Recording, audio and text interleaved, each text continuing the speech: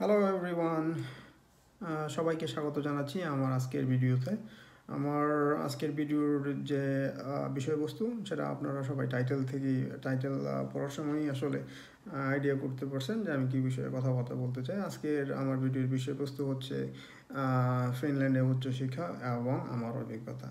আমি চারটা কোশ্চেন এখানে লিখে রাখছি, যে চারটা কোশ্চেনের আনসার আমি দেওয়ার চেষ্টা করবো এই ভিডিওতে। নাম্বার ওয়ান, এক নম্বর প্রশ্ন হচ্ছে যে আমি কেন ফিনল্যান্ডকে চুজ করলাম। নাম্বার টু হইতেছে ফিনল্যান্ডের এডুকেশন সিস্টেমটা কি, আর এখানকার ইমিগ্রেশন সিস্টেম এবং ওভারঅল আমার এক্সপিরিয়েন্স, আমি কিভাবে আসলাম। তো এক নম্বর প্রশ্ন হইতেছে যে আমি কেন ফিনল্যান্ডে চয়েস করলাম।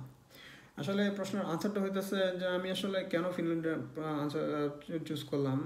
ব্যাপারটা একটু এরকম যে আমি যখন কলেজে পড়াশোনা করতাম, যখন যখন হাই স্কুলে ছিলাম, তখন ছোটোবেলা থেকে আমার খুব ইচ্ছা ছিল যে আমি বাইরে গিয়ে পড়াশোনা করবো। আর আমি একটু এক্সপ্লোর মাইন্ডেড ছিলাম, তো আমার দুনিয়া দেখার খুব শখ ছিল যে আমি আমার দেশের বাউন্ডারি ক্রস করে দিয়েছে, আমি আসলে দুনিয়াটা দেখতে চাই, শিখতে চাই, এক্সপিরিয়েন্স করতে চাই। এটা এক ধরনের কিউরিওসিটি ছিল আমার ভিতরে সবসময়। তো ওই সময় থেকে আমার ছোটোবেলা থেকে আমার ইচ্ছা ছিল, বাট আমি কখনোই চিন্তা করিনি যে আমি ফিনল্যান্ডে কোনো দিন আসবো, বা ফিনল্যান্ডে কোনো দিনও আমি কনসিডার করিনি। ওই সময় আমি চিন্তা করতাম ইউকে, ইউএসএ, এই ধরনের চিন্তা ছিল ইন জেনারেল আর কি, সবাই যেরকম চিন্তা করে ওইরকম ছিল। বাট যখন আমি আস্তে আস্তে বড় হইলাম, বা আমি যখন কলেজে গেলাম, তখন আস্তে আস্তে অনেক ব্যাপারগুলো সামনে আসলো, যেরকম টিউশন ফি, আপনি একটা দেশের জন্য ভিসা অ্যাপ্লাই করলে এটা করতে গেলে যে জটিলতা আছে, নানান ধরনের জিনিস। তো আমি এরকম ছিলাম না, আমি ধনী পরিবারের সন্তান, এরকম না। বাংলাদেশে অনেকেই আসে যাদের ফ্যামিলির ব্যাকগ্রাউন্ড খুবই ভালো থাকে ফাইন্যান্সিয়ালি, বাট আমার এরকম কিছুই ছিল না। সুতরাং আমার খুবই কেয়ারফুলি আমার যে ডেস্টিনেশন এটা সিলেক্ট করতে হইতো। তো সামহাও আমি ফিনল্যান্ড সম্পর্কে জানি, যেখানে আসলে পড়াশোনা করা যায়। আর আপনি যদি আমাকে জিজ্ঞাসা করেন আমি কেন ফিনল্যান্ডে চুজ করলাম, আমার আনসার একটাই, সেটা হচ্ছে ফিনল্যান্ডকে আমার চুজ করার নাম্বার ওয়ান কারণ হচ্ছে এখানে পড়াশোনা ফ্রি ছিল। এটা ইউরোপের ভিতরে, এবং এটা পড়াশোনা করা ফ্রি ছিল। দ্যাটস অল, আমি আর অন্য কিছু চিন্তা করিনি। এই কারণটাতেই আমি ফিনল্যান্ডে চুজ করছি আসলে আসার জন্য। তো এটা ছিল আমার কারণ। তো ফিনল্যান্ডের নাম্বার টু কোয়েশ্চেন যেটা আমি এখানে করে রাখছি আমার জন্য, সেটা হচ্ছে ফিনল্যান্ডের এডুকেশন সিস্টেমটা কি। তো ফিনল্যান্ডের এডুকেশন সিস্টেমটা হচ্ছে, আমি সব জেনারেলি সব ডিটেলস না, যারা বাইরে থেকে পড়তে আসে ইউর বাইরে থেকে স্পেশালি তাদের জন্য বলুন, তাদের জন্য আর কি। এখানে সিস্টেমটা হচ্ছে দুইটা, সেটা হচ্ছে একটা হচ্ছে যারা বাইরে থেকে আসে পড়াশোনা করার জন্য, ইংরেজি মাধ্যমে পড়াশোনা করতে চায়, তাদের জন্য সিস্টেম হতেছে দুইটা। একটা হচ্ছে আপনি হয়তো ইউনিভার্সিটি অফ অ্যাপ্লাইড সায়েন্স, যেটাকে এখানে বলে আমাতি করকিয়া কৌলু, হয় এটাতে আপনি অ্যাপ্লাই করতে পারবেন, নতুবা আপনি ইউরোপিস্ট যেটা হচ্ছে ইউনিভার্সিটি, ওটাতে আপনি অ্যাপ্লাই করতে পারবেন। কারণ এই দুইটা জায়গাতে তারা ইংলিশের যে সাবজেক্টগুলো থাকে ওগুলো অফার করে, যারা আছে ইন জেনারেল তাদের জন্য করে। তো আপনার ব্যাচেলার করার জন্যে আপনার আমাতি করকিয়াগুলোতেই করতে হয়, কারণ যেটা ইউনিভার্সিটি অফ অ্যাপ্লাইড সায়েন্স, কারণ ফুল ইউনিভার্সিটিগুলোতে আপনার ব্যাচেলারের জন্য এরা বাইরে থেকে স্টুডেন্ট নেয় না বলতে তারা ইংলিশে কোনো কোর্স অফার করে না।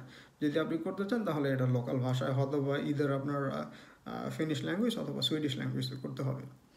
তো এই কারণে সম্ভব না। যারা ব্যাচেলার করতে চান, যারা ইন্টারমিডিয়েট পাস করছেন, সদ্য ইন্টারমিডিয়েট পাস করছেন, তারা আইএলটিএস করে, এখন অনেক ক্ষেত্রে ধরেন আইএলটিএসও লাগে না, অনেকের ক্ষেত্রে অনেক জায়গায় ফ্লেক্সিবল করছে, আমি জানি না বর্তমান এক্স্যাক্ট কারেন্ট কন্ডিশন, বাট অনেক ক্ষেত্রেই ফ্লেক্সিবিলিটি আছে যে আপনি আইএলটিএস ছাড়াও অ্যাপ্লাই করতে পারবেন।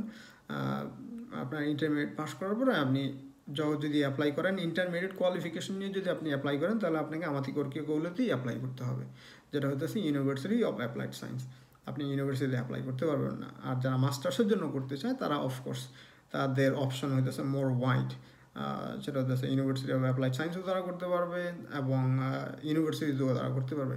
বাট ইউনিভার্সিটি অফ অ্যাপ্লাইড সায়েন্সে যখন আপনি মাস্টার্সের জন্য অ্যাপ্লাই করতে চাইবেন তখন আপনার ওয়ার্ক এক্সপিরিয়েন্স তারা চাই মিনিমাম 3 ইয়ার্স। তো এটা মনে রাখবেন। এখন আমি আসলে কথা বলতে চাই ফিনল্যান্ডের ইমিগ্রেশন সিস্টেম নিয়ে। তো আমার অন্যান্য ফ্রেন্ডস আছে যারা ইউরোপের বিভিন্ন জায়গায় থাকে এবং শুধু ইউরোপেই না, আছে অনেক জায়গায় থাকে ইউরোপ, এবং তাদের ফ্রেন্ড আছে যারা অন্যান্য দেশে থাকে, আমেরিকা, অস্ট্রেলিয়া, কানাডা। তো বিভিন্ন জন অনেক জায়গায় থাকে। তা আমি সবার সাথে কথাটা হয়, যখন কথাবার্তা হয় তখন অনেক ব্যাপারেই কম্পেয়ার হয় আর কি, এবং আমি ওদের ইনফরমেশন নিই, তখন চিন্তা করি মাঝে মাঝে সব কিছু চিন্তা করে এতটুকু বলা যায় যে আসলে ফিনল্যান্ডের ইমিগ্রেশন সিস্টেমটা খুবই ফ্লেক্সিবল, সুপার ফ্লেক্সিবল। তো আমি অন্য সকল দেশগুলোর সাথে কম্পেয়ার করতে যাব না ইন ডিটেলস, আমি জাস্ট স্ট্রেট কাট বলবো। ধরেন আপনি যদি আসেন ফিনল্যান্ডে অ্যাজ এ স্টুডেন্ট, তখন আপনার ক্ষেত্রে কী হবে? আপনি যখন প্রথম আসবেন ফিনল্যান্ডে অ্যাজ এ স্টুডেন্ট, তখন আপনাকে দেওয়া হবে বি পারমিট, যেটা এখানে টেম্পোরারি পারমিট বলে আর কি। তো আপনি বি পারমিট দেওয়া হবে। এটা হতেছে আপনি ধরেন আপনি ব্যাচেলারে আসলেন, আপনি ব্যাচেলারে যদি 4 বছর পড়াশোনা করেন, আপনাকে 4 বছরই বি পারমিট দেওয়া হবে। বি পারমিটের নেক্সট স্টেপ হইতেছে এ পারমিট। তো এই পারমিটটা কাদেরকে দেওয়া হয়? যাদের মিনিমাম ওয়ার্কিং আওয়ার থাকে 30 ঘন্টা। মিনিমাম ওয়ার্কিং আওয়ার আপনি 30 ঘন্টা থাকতে হবে, ওই জবের যে কন্ট্রাক্ট এবং প্লাস আপনার যে সার্টিফিকেট আছে এগুলো নিয়ে জমা দিলে আপনাকে এ পারমিট দেওয়া হবে। আর এই পারমিটের নেক্সট স্টেপ হতেছে পিআর। পিআর সম্পর্কে আমি ওই রকম ডিটেলস জানি না, তবে আমি এতটুকু শুনছি পিআর এবং সিটিজেনশিপের যেই রিকোয়ারমেন্ট এটা সেম। যে সুতরাং ম্যাক্সিমাম ক্ষেত্রেই কেউ আসলে পিআরের জন্য ওই রকম খুব বেশি সংখ্যক লোকজন পিআরের জন্য অ্যাপ্লাই করে না, ম্যাক্সিমাম লোকই সিটিজেনশিপের দিকে যায়। তো সিটিজেনশিপ পাওয়ার জন্য ফিনল্যান্ডে আপনাকে থাকতে হবে 5 বছর, যেটা আমি জানি সোফার হয় 5 বছর অথবা 4 বছর, ঠিক আছে, আমি শিওর না, খুব সম্ভবত 5 বছর। তো ধরেন আপনি এখানে 4 বছর পড়াশোনা করছেন অলরেডি, তো আপনি 4 বছর ছিলেন এখানে, বাট ওটা আপনি ছিলেন বি পারমিটে, কিন্তু রিকোয়ারমেন্ট হচ্ছে এ পারমিটে। তো তখন এটা কীভাবে ক্যালকুলেট করবে? আপনি যতদিন ছিলেন ওটা কি ওরা ধরবে না? না, এরকম না, ওটা ওরা ধরবে। তো এখন আপনার ধরেন আপনার এ পারমিটে থাকতে হবে 5 বছর। এখন আপনি অলরেডি বি পারমিটে ছিলেন এখানে গ্র্যাজুয়েশন করাকালীন সময় 4 বছর। 4 বছর সময় আপনি গ্র্যাজুয়েশন শেষ করছেন। তো এই 4 বছরটাকে হাফ ধরবে ওরা। এই 4 বছরটাকে ধরবে, আপনি বি পারমিটে ছিলেন 4 বছর, যখন আপনি সিটিজেনশিপের জন্য অ্যাপ্লাই করবেন ওই 4 বছরকে ওরা ধরবে যে আপনি এ পারমিটে 2 বছর ছিলেন। তার মানে আপনার বি পারমিটের যেই সময়টা আপনি থাকেন ওটাকে ওরা হাফ ধরে, এ পারমিটের হাফ ধরে। তার মানে হচ্ছে আপনি 4 বছর ছিলেন, আপনি 2 বছর ছিলেন, তার মানে হচ্ছে আপনাকে নেক্সট আরও 3 বছর এ পারমিটে থাকতে হবে। তাহলে হইতেছে আপনার 3, 2, 5, তাহলে আপনার রিকোয়ারমেন্ট ফিল হচ্ছে 5 বছর। বুঝতে পারছেন? তো আপনার যখন এই 5 বছর যখন আপনার এই রিকোয়ারমেন্ট, এটা একটা রিকোয়ারমেন্ট সিটিজেনশিপের জন্য, আরেকটা রিকোয়ারমেন্ট হচ্ছে সেটা হচ্ছে আপনার ফিনিশ ল্যাঙ্গুয়েজ জানা থাকতে হবে, যেটা বলে এখানে উকি টেস্ট। এটার বেশ কয়েকটা অপশন আছে, আপনি উকি টেস্টে ফিনিশ ল্যাঙ্গুয়েজ সিলেক্ট করতে পারেন অথবা সুইডিশও সিলেক্ট করতে পারেন। তাছাড়া আবার আছে, ধরেন আপনি যদি উকি টেস্ট না দিতে চান, ঠিক আছে, এখানে আরও বেশ কয়েকটা অপশন আছে, বাট ওগুলা হতেছে আমি অন্য কোনো সময় যদি আপনাদের জানার আগ্রহ থাকে আপনারা আমাকে জিজ্ঞাসা করবেন, আমি আপনাদেরকে আনসার দিতে পারবো। বাট ওভারঅল আমার এক্সপ্লেনেশনটা আই হোপ, ঠিক আছে, আপনারা ধরতে পারছেন যে কীভাবে আপনার স্ট্যাটাসগুলো চেঞ্জ হয় আপনার ঢোকার পর থেকে। তো তারপরও যদি ইমিগ্রেশন সিস্টেম সম্পর্কে আরও কিছু জানার থাকে তাহলে আপনারা এই ভিডিওতে কমেন্ট করতে পারেন, আমাকে বলতে পারেন, বললে আমি চেষ্টা করব হয়তো পরবর্তীতে আরেকটা ভিডিও করে, ঠিক আছে, ইন ডিটেলস আলাপ করার জন্যে। বাট এখন আমি যেটা নেক্সট কোয়েশ্চেনে যাইতেছি সেটা হচ্ছে আমার ওভারঅল এক্সপিরিয়েন্স, আমি কীভাবে আসলাম। তো আমি যখন মালয়েশিয়াতে, আমি বাংলাদেশ থেকে ইন্টারমিডিয়েট পাস করার পরে মালয়েশিয়াতে চলে যাই, মালয়েশিয়াতেই আমি স্টুডেন্ট ভিসা চলে যাই। তো মালয়েশিয়াতে থাকাকালীন সময় আমি ওখানেই আইএলটিএস পরীক্ষা দিই। আইএলটিএস পরীক্ষা দেওয়ার পরে আমার মনে আছে আমি 2013 সালে সর্বপ্রথম ফিনল্যান্ডের জন্য অ্যাপ্লাই করি। তো ফিনল্যান্ডের জন্য যখন আমি অ্যাপ্লাই করি তখন আসলে ওই সময়টাতে আমার পরিচিত কেউই ফিনল্যান্ডে ছিল না। ইভেন আমার যে ফ্রেন্ড সার্কেল ছিল তাদের মধ্যে কেউই ফিনল্যান্ডে ছিল না। ইভেন আমি যখন মালয়েশিয়াতে যখন আসি অ্যাকচুয়ালি ওই সময় কিন্তু আমি এজেন্সিতে যখন ট্রাভেল এজেন্টে যাই, ঠিক আছে, যারা ওই স্টুডেন্টদের জন্য স্টুডেন্ট কনসালটেন্সি ফার্ম আছে, একটা কনসালটেন্সি ফার্ম ছিল ইয়েতে ফার্ম গেটে ছিল। তো আমি ফার্ম গেটে ওই কনসালটেন্সি ফার্মে যাই। তো ওদেরকে আমি ফিনল্যান্ডের জন্য বলি আর কি। তো ওরা ওই সময় মালয়েশিয়ার জন্য কাজ করতেছিল। তো ওরা মালয়েশিয়ার জন্য কাজ করতেছিল, ওরা আমার ঠিক আছে ব্রেন ওয়াশ করে ঠিক আছে আমার ব্রেন মালয়েশিয়ার দিকে কনভার্ট করে ফেলে।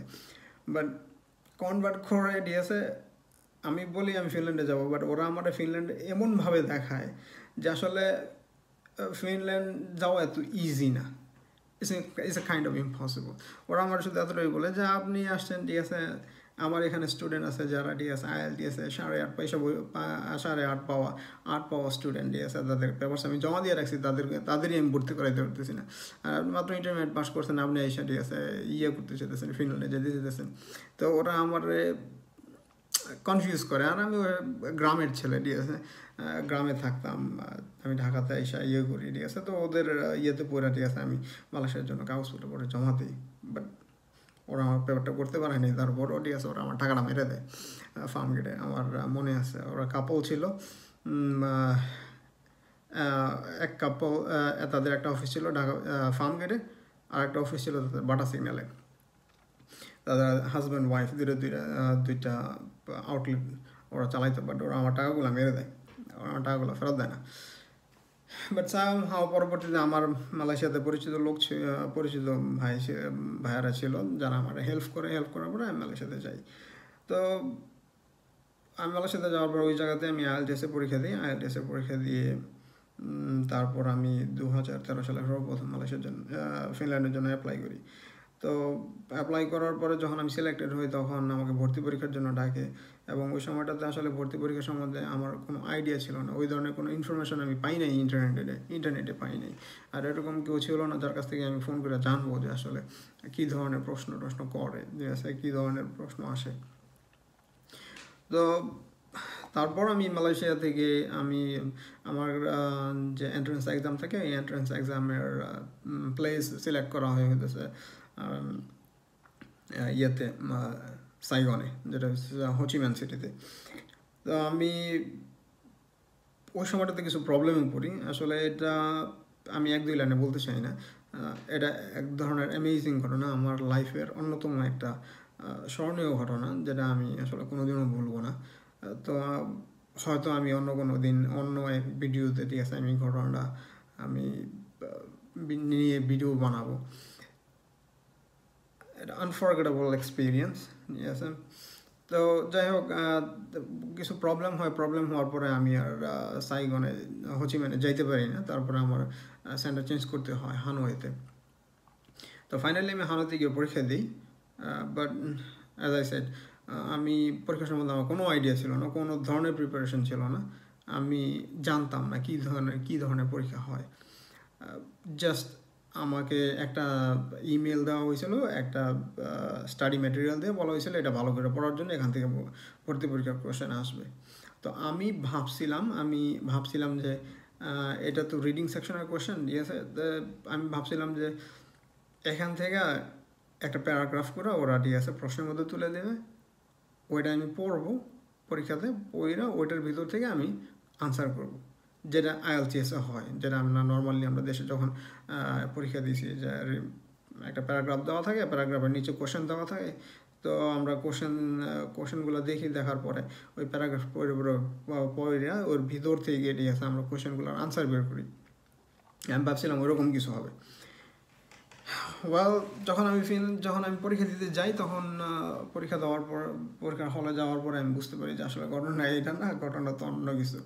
তো ওরা ওই স্টাডি মেটেরিয়াল থেকে প্রশ্ন করে, বাট স্টাডি মেটেরিয়াল থেকে কোনো ধরনের প্যারাগ্রাফ কোনো কিছু এন্ট্রান্স এক্সামের মধ্যে দেয় নাই। তো ওভারঅল কথা হইতেছে আপনার যে স্টাডি ম্যাটেরিয়ালটা দেয় ওটারে আপনার ভালোভাবে বইঝা আপনার পড়তে হবে, এবং যদি আপনি ভালোভাবে বোঝা ওটা পড়তে পারেন এবং ওটা যদি আপনার ব্রেনের মধ্যে ঢুকায় রাখতে পারেন, হ্যাঁ, তাহলে আপনার পরীক্ষার যখন এক্সাম হবে এক্সামের মধ্যে আপনার ওটার আনসার দেওয়া পসিবল। আদারওয়াইজ ওই ধরনের ইটস ডিফিকাল্ট। তো আমি দিতে পারি নাই। তো পরীক্ষার 4টা সেকশন ছিল, 4টা সেকশনে ম্যাথ ছিল, আরও তারপর লিসেনিং সেকশন ছিল। এটা ছিল আমি যেটাতে খারাপ করি সেটা ছিল রিডিং সেকশন। তো আমি রিডিং সেকশনটাতে সাফিসিয়েন্ট মার্ক না পাওয়ার কারণে আমি সিলেক্টেড হই নাই। আমি যখন ইমেল পাই আমি জানতাম যে আমি আসলে কি করছি এক্সামে। তো আমার ওভারঅল মার্ক ছিল ভালো, কিন্তু শুধুমাত্র আমি ওই যে রিডিং সেকশন ওটাতে আমি সাফিসিয়েন্ট মার্ক না পাওয়ার কারণে আমি বসার চান্স পাইনি। তো আমি 2014 সালে আমি 2013-তে আইএলটিএস পরীক্ষা দিই। তো আইএলটিএসের রেজাল্ট ভ্যালিড থাকে 2 বছর। তো আমি ভাবলাম যেহেতু রেজাল্ট ভ্যালিড আছে তো আমি আরেকবার দিয়ে দিই, যেহেতু অ্যাপ্লিকেশন করতে কোনো টাকা লাগে না। তো আমি অ্যাপ্লাই করি। আর ওই সময়টাতে আমি মালয়েশিয়া একটু আনসার্টেন সিচুয়েশানে ছিলাম, আমি মালয়েশিয়া থাকবো কি থাকবো না, আমার ভিসা নিয়ে ঝামেলা হচ্ছিল। তো তারপর আমি অ্যাপ্লাই করি আর কি। তো অ্যাপ্লাই করার পরে আমি আবার চায়না চলে যাই। আমি চায়নায় শিফট হই। চায়নায় শিফট হওয়ার পরে আমি চায়না যখন শিফট হওয়ার কিছুদিন পরেই আমার আবারও আমি ইমেল পাই যে না, আমি আমার ভর্তি পরীক্ষার জন্য ওরা ডাকছে, ঠিক আছে, আর আমার পেপার সিলেক্ট করছে, এখন আমাকে ভর্তি পরীক্ষা দিতে হবে আবার। তো ওরা আবারও আমাকে হানয়ে দেয় এটা কি হোচিমিন সিটিতে, ভিয়েতনামে ডাকে। তো আমি ওদের পেপারসের মধ্যে লেখা থাকে কয়টা কোন কোন সেন্টারগুলো আছে। তো আমি দেখলাম যে একটা সেন্টার আছে যে আমার বাসার কাছেই, আমি যে গুয়াংজুতে থাকতাম ওই বাসার কাছেই একটা সেন্টার আছে। তো আমি চিন্তা করলাম, আমার সেকেন্ড টাইম আসলে সিরিয়াসলি মানে ট্রাই করার কোনো ইচ্ছাই ছিল না। যখন আমি দেখলাম সেন্টারটা বাসার কাছে তখন আমি একটু সিরিয়াসনেস হয়ে গেলাম যে না, যেহেতু বাসার কাছে সেন্টারটা, ঠিক আছে, পরীক্ষা দেওয়া যেতে পারে। আর লাস্ট ইয়ার আমি যখন পরীক্ষা দিয়েছি ওটা থেকে আমার কিছু এক্সপিরিয়েন্স হয়েছে। তো আমি বললাম যে ওকে, এবার একটু চান্স নেই। তো তারপর আমি ওদেরকে ইমেল দিলাম যে আমি আমার বাসার কাছের যেই এক্সাম সেন্টারটা আছে আমি এই জায়গায় পরীক্ষা দেবো। তো ওরা বললো ঠিক আছে, তাদের কোনো প্রবলেম নেই। আমি রেজিস্ট্রি করলাম এবং যে স্টাডি মেটেরিয়ালটা ছিল ওটা আমি মোটামুটি ভালোভাবে পড়লাম, এবং পড়ার পরে এক্সাম হলে গিয়া অ্যাজ ইউজুয়াল আমি যেহেতু পড়ে আসছি ভালো করে, সুতরাং আমার এক্সামও ভালো হয়েছিল, এবং কিছুদিন পরে রেজাল্টও আসলো যে আমি সিলেক্টেড। তো ওরা আমার বললো যে আমার রেসিডেন্ট পারমিটের জন্য অ্যাপ্লাই করার জন্য। তো ওই সময়ে আমি এখন শুনি এখন 2020 সাল, আমি আসছি 2015-তে ফিনল্যান্ডে। তো ওই সময়টাতে ফিনিশ এম্বাসি ওরা একটু ফ্লেক্সিবল ছিল, যে আপনি ইচ্ছা করলেই, ঠিক আছে, যে কোনো যেই আপনার মিশন আছে, ফিনিশ এম্বাসি আছে, ওগুলো থেকে আপনি অ্যাপ্লাই করতে পারেন। বর্তমানে নাকি দিল্লি ছাড়া অন্য কোনো জায়গা থেকে অ্যালাউ করে না, বাট আগে যারা আছে ওরা অনেকেই কুয়ালালামপুর থেকে ডিএসএ রেসিডেন্ট পারমিটের জন্য অ্যাপ্লাই করছে, অনেকেই অনেক জায়গা থেকে করছে। বাট আমি চায়না যেহেতু ছিলাম তখন আমি সাংহাই থেকে, আমার নিয়ারেস্ট এম্বাসি ছিল সাংহাইতে, তো আমি ওই সাংহাই থেকে অ্যাপ্লাই করি আর কি। তো আমার 1 থেকে 1.5 মাসটা লাগছিল রেসিডেন্ট পারমিট অ্যাপ্রুভ হওয়ার জন্য। আমার এর ভিতর দিয়া সাপ্লিমেন্ট চাইছিল একবার। তো যখন আমার রেসিডেন্ট পারমিট অ্যাপ্রুভ হয়, আমার মনে আছে ওই দিন, ওর পরের দিনই আমার ফ্লাইট ছিল বাংলাদেশ থেকে। আমি ওই সময়টাতে দেশে ছিলাম অ্যাপ্রুভ হওয়ার সময়টাতে। তো আমি এর পরের দিনই আবার ফ্লাই করে চায়না চলে আসি। তো হ্যাঁ, আমি চায়না থেকে পরে আমি চায়না গুয়াংজু থেকে তারপরে আমি ফিনল্যান্ডে আসি আর কি। তো এটা হতেছে ওভারঅল আমার এক্সপিরিয়েন্স ফিনল্যান্ডে আসা পর্যন্ত। আর ফিনল্যান্ডে আসার পরের এক্সপিরিয়েন্স আমার এখানে সার্ভাইভাল, আমার গ্র্যাজুয়েশন করা, আমার অন্যান্য ব্যাপারগুলোতে যদি আপনারা জানতে চান অবশ্যই আপনারা কমেন্ট করবেন, আর আমি চেষ্টা করবো, ঠিক আছে, এগুলো নিয়ে আমি ভিডিও বানানোর জন্য। আর আপনারা জানেন এখন বর্তমানে কোয়ারেন্টিন টাইম, আসলে বাসায় বসে তেমন কিছু নেই, আসলে এই কারণেই ভিডিওটা করার আমি এমনিতে সময় পাই না। বাট আমার মনে হয় ঠিক আছে, আমার অভিজ্ঞতাগুলো যখন আমি শেয়ার করব তখন হয়তো এখান থেকে অনেকেই উপকৃত হইতে পারবে। আর এই জন্যই ভিডিওটা করা। আর আমি এই ভিডিওতে যা বললাম, যা কিছুই বললাম না কেন, হ্যাঁ এটা পার্সন টু পার্সন ডিফারেন্ট হইতে পারে, কারণ আমি আমার এক্সপিরিয়েন্স বললাম এবং আমি আমার ওপিনিয়ন বললাম। এইখানে আসলে 100% ফ্যাক্ট বলতে কিছুই নাই। আমি আমার সাথে অনেকেই দ্বিমত থাকতে পারে, আমার এক্সপিরিয়েন্সের সাথে অনেকের এক্সপিরিয়েন্সই ডিফারেন্ট থাকতে পারে, বাট দ্যাটস মাই এক্সপিরিয়েন্স। আর আপনারা যদি আমার কাছ থেকে শুনতে চান, আমার কথা শুনতে চান, তাহলে আমার ভিডিওটাতে লাইক দিবেন এবং ভিডিওটা শেয়ার করবেন এবং সাবস্ক্রাইব করবেন। তাহলে ধরেন যখন আপনারা সাবস্ক্রাইব করবেন দেখবেন, তখন আমি আবার আরও একটা ভিডিও করার জন্য উৎসাহিত হব। তো নেক্সট ভিডিও করার আগ পর্যন্ত সবাই ভালো থাকবেন। আল্লাহ হাফেজ।